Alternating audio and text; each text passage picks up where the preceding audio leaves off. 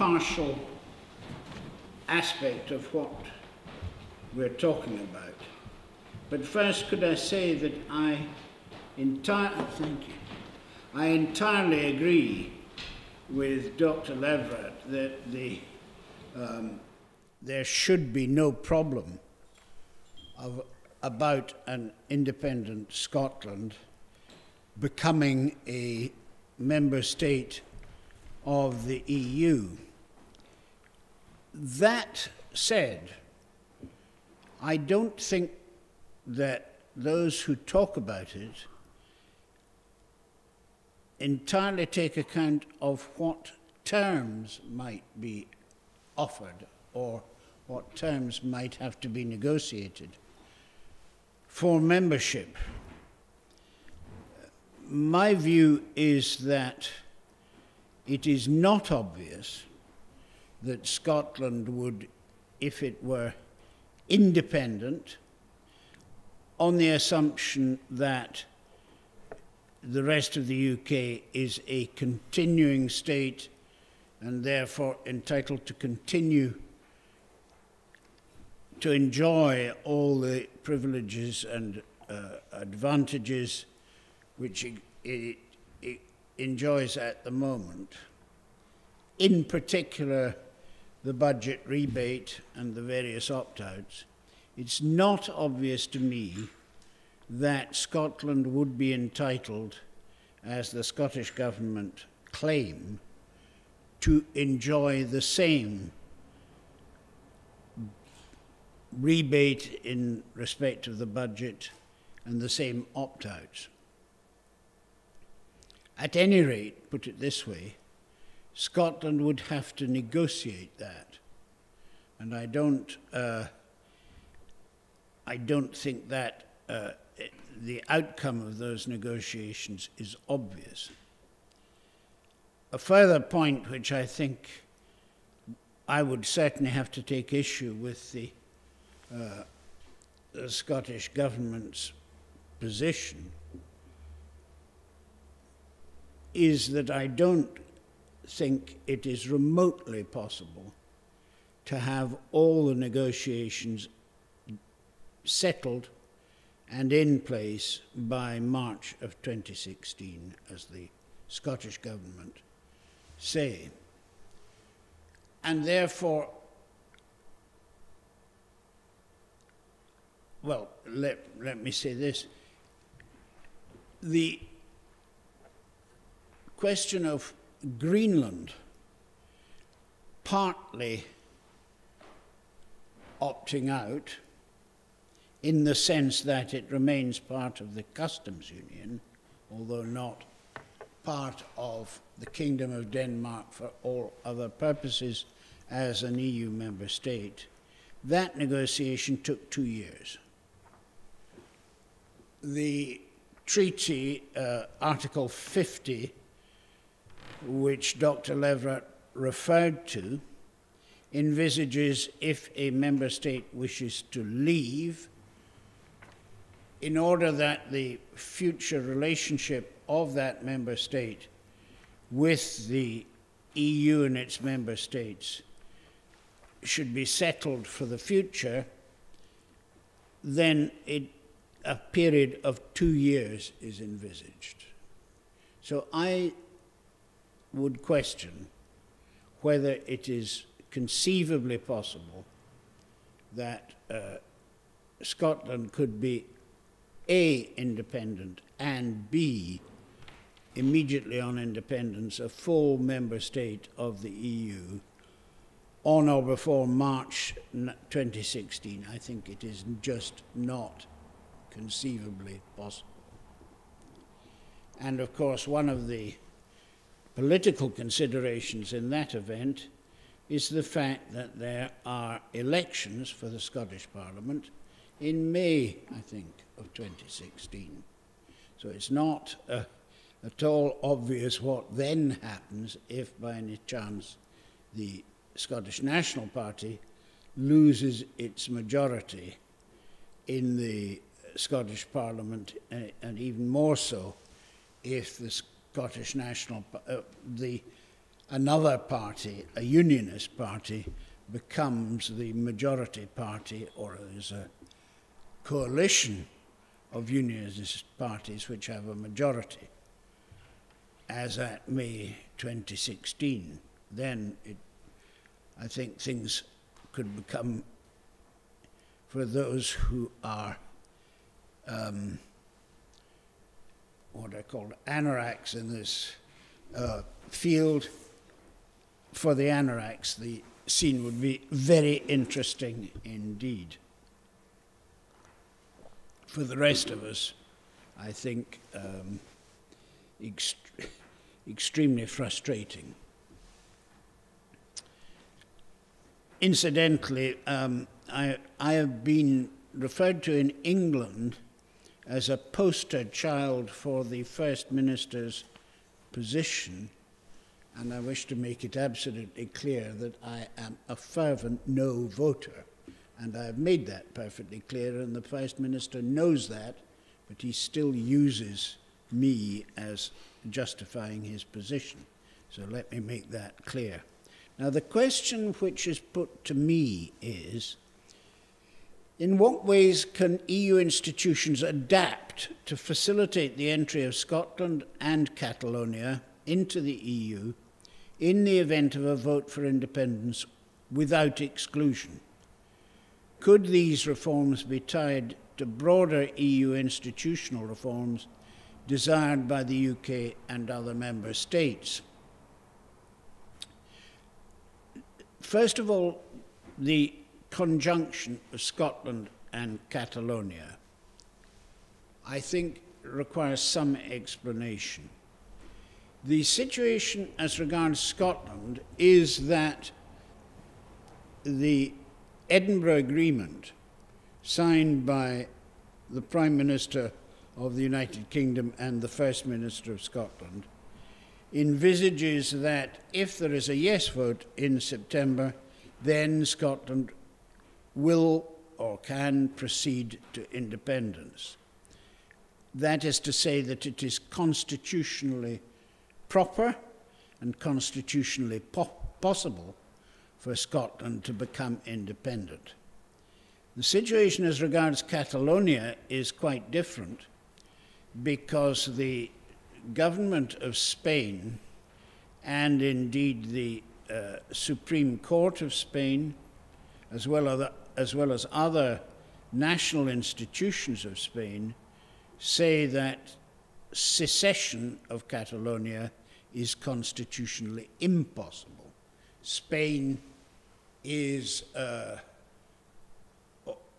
one entity which cannot be broken up. It is true that Spain has a rather complicated form of federal structure, and that what are called the autonomous communities have the possibility, within limits, to settle their own form of government and their relationship with the Spanish central state. But the authorities of Spain say it's not constitutionally possible for Catalonia to separate itself from the rest of Spain. Now, the treaty, the Lisbon Treaty, the Treaty on European Union, says, amongst other things, that the Union shall respect the constitutional position of the member states.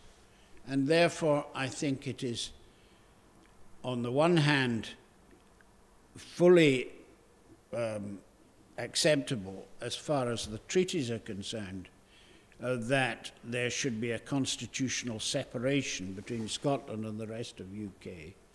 But it's not at all clear that the Union could recognise Catalonia if it declared itself to be independent of Spain, if Spain, as the member state, claimed that that separation was unconstitutional. At any rate, I think you have to separate the two cases because they're not, in that respect, the same. Second thing, the question is, in what ways can the EU institutions adapt to facilitate the entry of Scotland and Catalonia? The question is, I think, or rather it has to be said, that the only adaptation which involves both the institutions and the member states is that they have to accept that an existing member state splits into two or more parts and that each part remains fully a member of the EU. If that is acceptable, then any adaptation of the institutions as such would be limited to acceptance of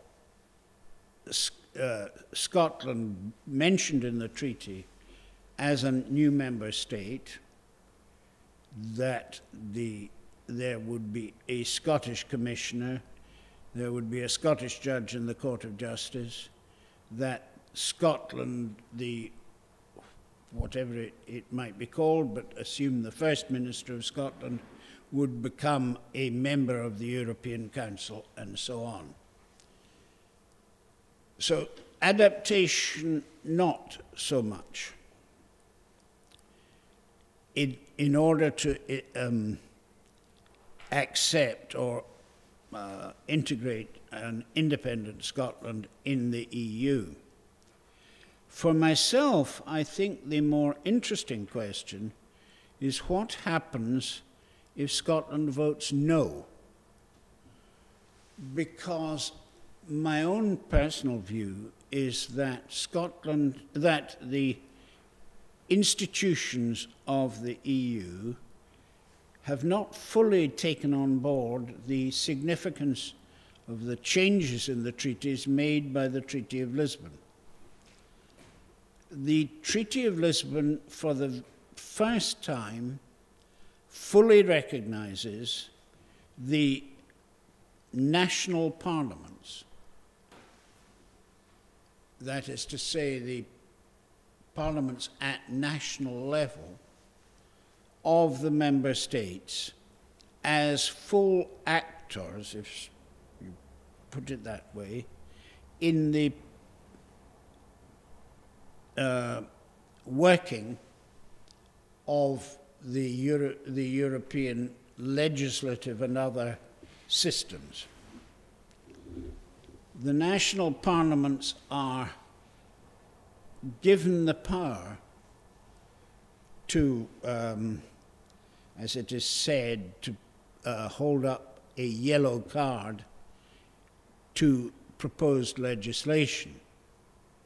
And one of the interesting features of that particular provision is that it is not just the parliaments as such, but each chamber of the parliaments that has a role here.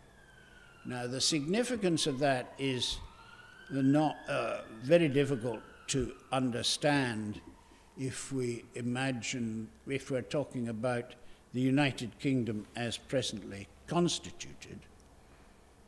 But if you're talking about the Federal Republic of Germany, the other second chamber of the Federal Republic, the Bundesrat, is composed of representatives of the constituent Länder.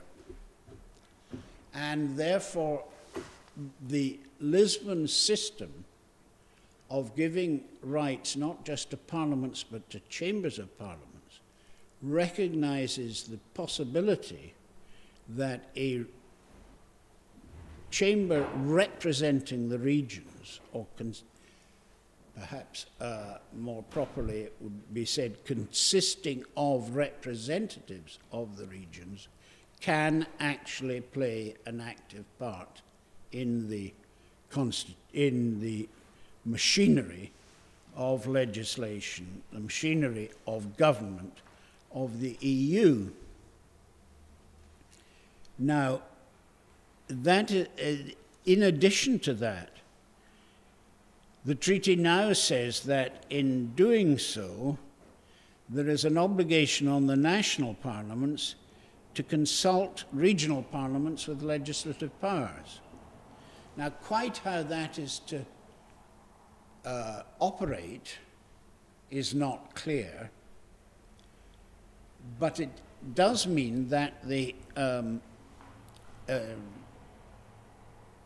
regional parliaments are recognized as having some role to play in this system. Now, from my point of view, that is a very fundamental difference in the conception and structure of the European Union. Up to now, or up to the coming into force of Lisbon, the institutions of the Union have been able to work on the assumption that the actors in the Union are at the level of the member states and not below that level, below the level of the institutions of the member states. As far as the Union is concerned, and the way it operates through the Court of Justice, as far as the Union is concerned, the member states are the actors. The member states are responsible for ensuring compliance with all the rules of the EU by their own institutions and by any subordinate institutions in their regions. So the United Kingdom is responsible vis-à-vis the Court of Justice for what is done by the Scottish Parliament or the Scottish Government, and indeed by any local authority.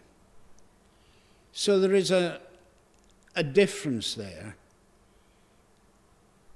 in that for the first time the treaties, so to speak, look below the level of the member states, and they introduce the idea that the national parliaments are actors and that the national parliaments have some responsibility vis-à-vis the regional parliaments with legislative powers. There is an institution, and this is provision is made for it in the treaty, the Committee of the Regions. The Committee of the Regions was originally intended to be a body representing regional entities, because it was felt that the European Parliament and the Council of Ministers did not adequately represent the regions. The problem with the Committee of the Regions is that it was constituted on a basis which the German Constitutional Court has said is over-federalization. Every member state had to have representatives in the Committee of the Regions. So Luxembourg, which has a population, total population, the same as Edinburgh, has representatives in the Committee of the Regions, and Malta has 6 members of the Committee of the Regions, and Catalonia has 3. Now that really means that the Committee of the Regions cannot possibly be taken seriously as a representative of the regional entities with legislative and other governmental powers. There is provision in the treaty, in the Lisbon Treaty, for the Committee of the Regions to go to the Court of Justice to complain of anything which affects its status as a committee. But unfortunately, there is nothing in the treaty which really adjusts its constitution to the reality of regionalism in the EU. And that, I think, is the problem that the institutions of the EU have to face up to. You cannot, as I see it, continue to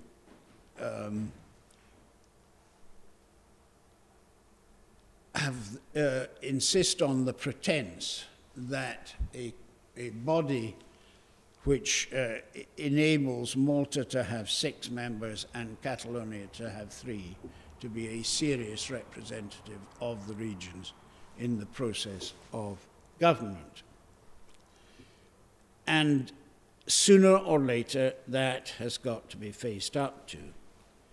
Now, having said that, it is also important to take up the fact that there are a very large number of regions in the EU whose parliaments or assemblies have legislative powers. And let me just find what the numbers are.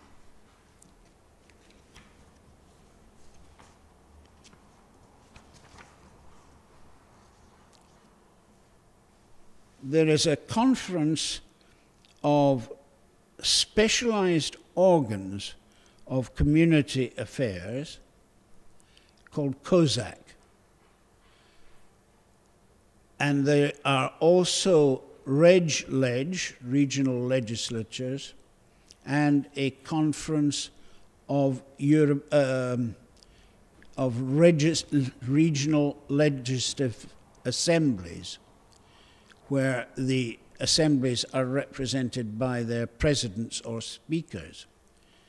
There are 73 regions in RegLeg and 74 in CALRI.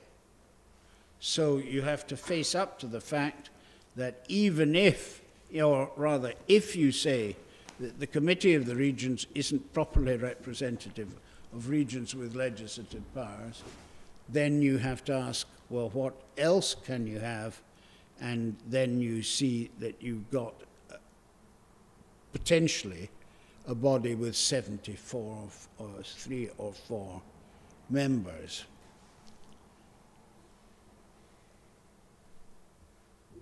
The possibility of recognizing the variety of governmental situations within the Union, I think, is important. And the Lisbon Treaty has taken the first step in that direction. But it does seem to me that if the Union, if you're not going to find a situation in which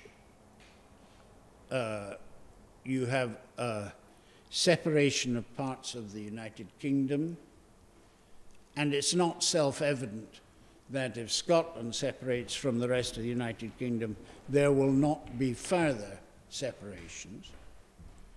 It is on the cards that Belgium will separate into 2 states, and it is on the cards that in some fashion Catalonia will separate from the rest of Spain.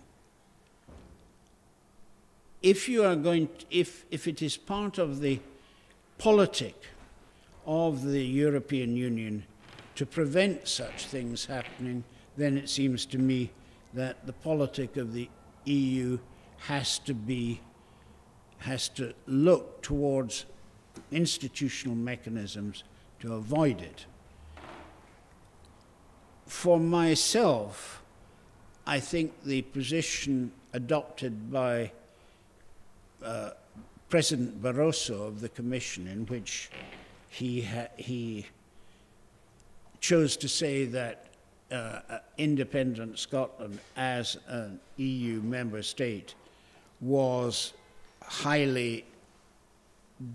very difficult, if not impossible, is not just absurd as a matter of law, but absurd as a matter of politics. You cannot have a situation in which the institutions of the Union treat the regions, if you like, of the Union in that way.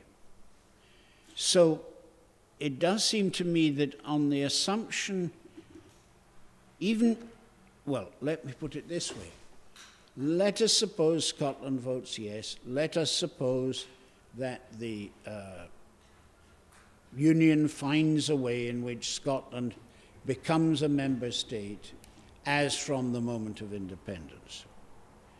Nevertheless, it seems to me that the institutions of the Union have to find ways to recognize the legitimate interests of the regions of Europe. Europe is too large to work well in a situation where you have 5 very large member states and then a whole lot of small member states, and creating and refusing to accept that the regions of the large member states have any autonomous interest in the working of the Union. So, subject to any questions anyone would like to ask, that's my assessment of it.